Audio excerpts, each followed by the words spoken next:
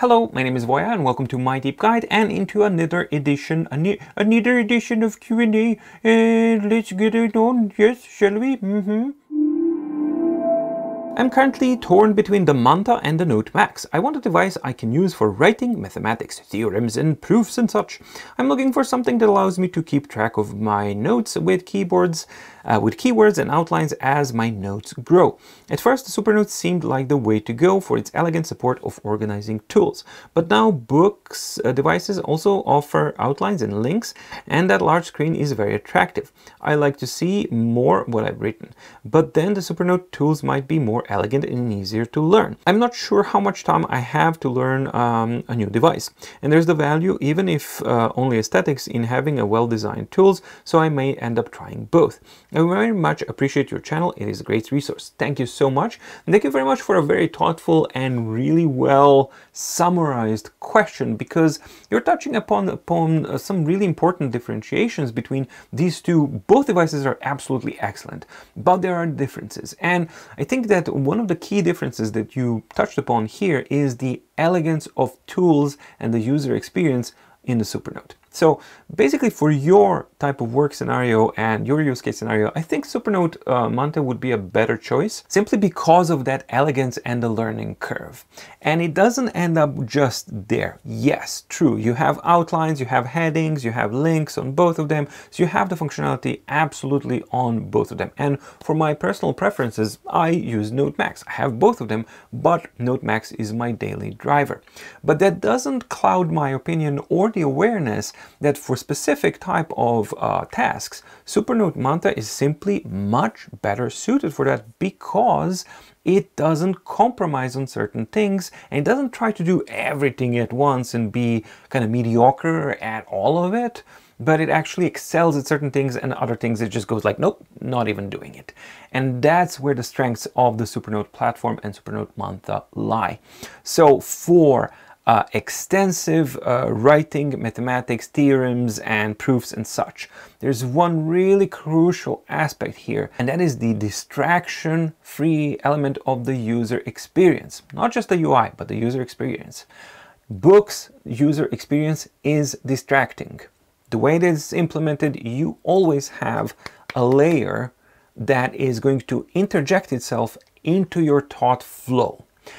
And when you're doing something like this, which is really demanding on your concentration, you want something that's out of the way and that your body mechanics, learned muscle gestures and controls can do automatically without you thinking, losing train of thought, or associating or allocating brain resources and concentration resources to perform a simple task. And for those purposes, the elegance, as you really nicely put it, of the tools of the Supernote platform and Supernote Manta, I think are absolutely the way to go for this type of use case scenario. Yes, the screen is bigger, it's nicer, it's better real estate and all that kind of stuff, but it's not going to give you as much of an advantage as the elegance of tools and the functionality of the Supernote platform will for your use case scenario. At least that's my honest opinion and advice for your case. Hi Voya, question. If I want to use a device like you use Boox Note Max,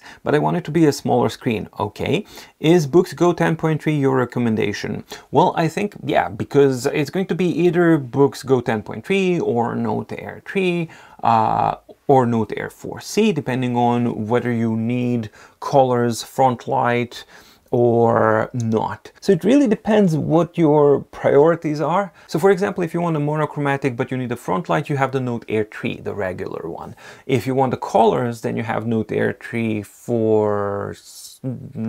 Air 4C, and now the new one, Tab XC, but that one's bigger, so that's, sorry, no, not that. But if you don't want the front light and you want the content to be as close to the surface of the device and you want monochromatic and you're fine with the monochromatic, then Go 10.3 works. But with one caveat, and that is that while you have all of the functionalities, the split screen functionality on a 10.3 is going to be cramped. It's going to be usable, but it's going to feel cramped. So that's something that you kind of have to live with. but then again, you get the extended portability, lightness, and all that kind of stuff, because it really, you can chuck it in any bag and it just works fine. So yeah, it's a balance of what your priorities are. Hi, can the Note Max handle heavy handwriting tasks like using it to learn math? Yes, I believe that it most definitely can handle that with quite a lot of ease. The only thing that you should maybe consider is, do you need a 13.3-inch device, or would you be actually okay with 10.3 variant? And in that case, the answer to my previous question applies directly to you as well. What your priorities are in regards to the front light, color content, and all that kind of stuff. But absolutely, yes, all of these devices can handle heavy handwriting capabilities. However, there's one other really important caveat, and that is the learning curve of the OS and the absolute necessity, 100% necessity to customize and go away from default settings that are on the Boox device, because you will have a lot of distractions and a lot of problems out of the box. So out of the box experience is going to be considerably worse than with the, say, Supernote Manta, or the Remarkable Paper Pro, or Remarkable 2, or Kindle Scribe, for example. However, if you do put in the time to learn the device, and then you start to optimize it and customize it exactly to your liking, then the Boox platform ekes out into an advantage over time, because it's open enough to give you access to so many options that you simply don't have access to in any of these other platforms and devices. And that gives you the ability and freedom to customize a device like Note Max exactly to your own needs, which can be a very considerable advantage for the users who are prepared and who are looking for something like that. It would be fun to see a discussion between you and Kit Batsmasters on various merits and trade-offs between the Note Max and the Manta. And yes, I'm going to reach out to Kit and Brandon, and I think it's yeah, high time to reconnect and have a little bit of a sit down and a chat, because a lot of things have changed and there's a lot of things to talk about, so it would be fun. Plus, it's really enjoyable to hang out with those guys. So yeah, thank you for that. I'm definitely gonna kind of poke them a little bit and see if we can find a time to arrange something like that. I had a whole thing wrote out about the keyboard, and I think I forgot to hit send. Oh no, that sucks so much. I hate when that happens.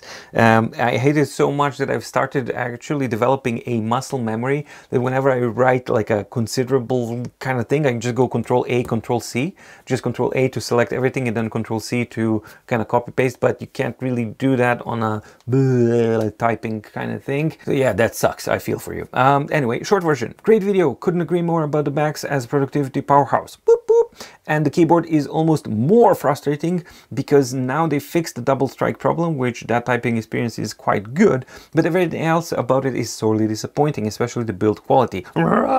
At least we still have you showing us the A4 sized light. Thank you so much. And yes, I agree, because as a concept, if that magnetic keyboard for the Note Max was done right, and it's so close, it's really close to being right, because you're correct, it's really comfortable to write on. It just took a little bit more effort and refinement to kind of get it right, but they didn't. In fact, they went the opposite way, and those two pins are like a constant danger to physically break your screen, which is completely unacceptable, and it just slides around, and it's just difficult to understand why not finish the job properly. I don't get it. So yeah, I feel for you. I'm quite happy with the Max and have been using it for writing, composing songs, charts, drafting, reading, and PDF editing. It is so much better for the eyes. Yeah, I agree. I too wish there was a way to uninstall the AI at bloatware, or at least not see it. The other inconvenience for me is the device doesn't seem to have a GPS antenna. One reason I got it was for studying digital maps, VNC charts. On the bright side, not being told where my location should have improved my navigation skills. I'm not going to show you the exact location here, but absolutely it does work. The only thing is that you need to enable it as a location service, and you need to give the app or the browser, whoever, permission to use location services. But yeah, it does have it, so you absolutely can use it. As a teacher, I need color. I want a large max color.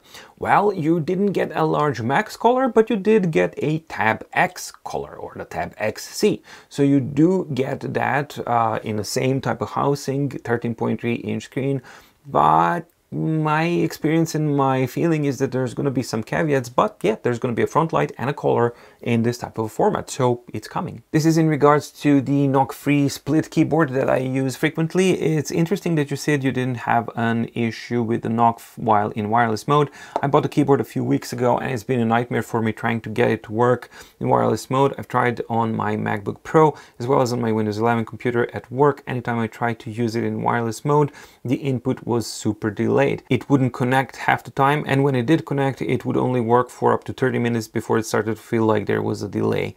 It's a shame because I absolutely love typing on this thing. I did get in touch with the company and they are sending me a replacement, which I hope works, because I just love how love for it to work wirelessly, just for the sake of keeping my desk neat. Yeah, as I replied in your comment down there, but I'm just adding it here in the case for somebody else finds it useful.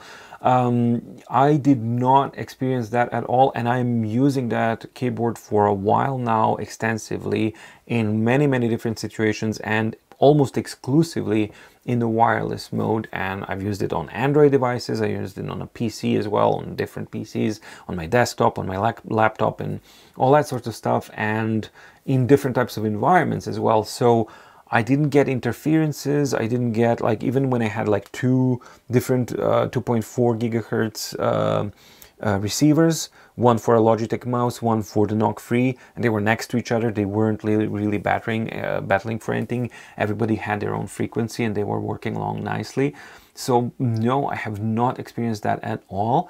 And it sounds more like that it might be either an issue with the dongle.